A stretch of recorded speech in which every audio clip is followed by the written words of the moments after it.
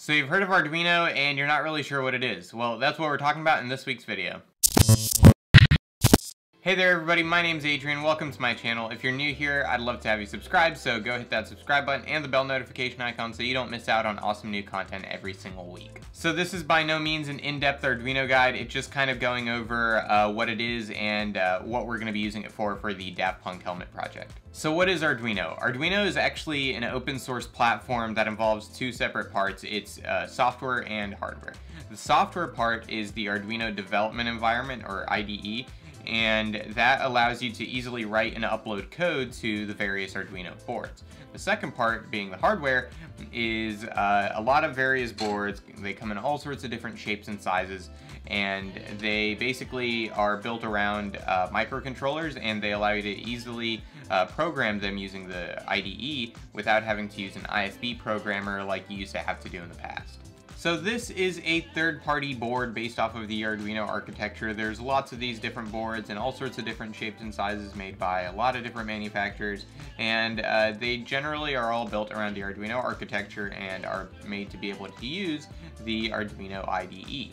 So what's the difference between one or the other? We could really talk about that all day, so I'm just going to cover a couple of boards and how we're going to be using ours in the Daft Punk Helmet project. So this first board here is called an Uno. It's a great board. It allows you to do a lot of different things, but it does have limited I/O functionality, and it also has limited processing power, just like most of the Arduino boards do. But this is a great all-around board that you can do a lot of really cool projects with, control a lot of different things with, and it's not bad. That's why I've got about 5 of them on hand. But that won't cut it for our project. So we're going to be using this, an ESP32 node MCU. So what's different about this board is it is centered around the ESP32 chip instead of the Atmel 328 chip that the Arduino Uno is based around. This chip has more processing power, and also it has Wi-Fi and Bluetooth functionality.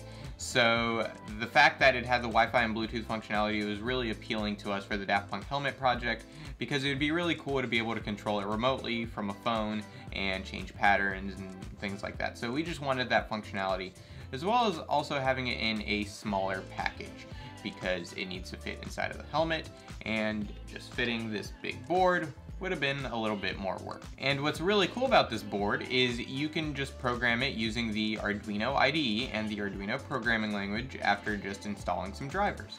And then you get all of your Wi-Fi and Bluetooth functionality out of it, and it also has a Hall effect sensor and a few other things, but those aren't relevant to our project. So as far as our project goes, this is kind of where we're at. I've had my buddy working on the code for the past few weeks, and we've got the main code figured out for the fans, and we've got a few different patterns. The next thing we have to start working on is the cardiogram, the little equalizer, and the little scanner back and forth in the bottom piece of the helmet. Once we get the code all working well and all the kinks ironed out, we will be releasing it, so it will be available for download if you want to use it in your own Daft Punk Helmet project. So just be on the lookout for that. And also, if you want to know more about the electronics that are being used on this project and how the code was written and all that, my buddy Steven will be posting a couple of videos on his YouTube channel, so go check that out. I will have the link in the description. But that pretty much covers this project so far. Next week I'm going to be doing a video on how to finish your 3D prints, and I'll be going over the process of how I finished the Daft Punk helmet and how I'm getting it ready for molding and casting. So if you guys want to see that video, just make sure to hit the subscribe button and the bell notification icon so you guys don't miss it, and I will see you guys in next week's video.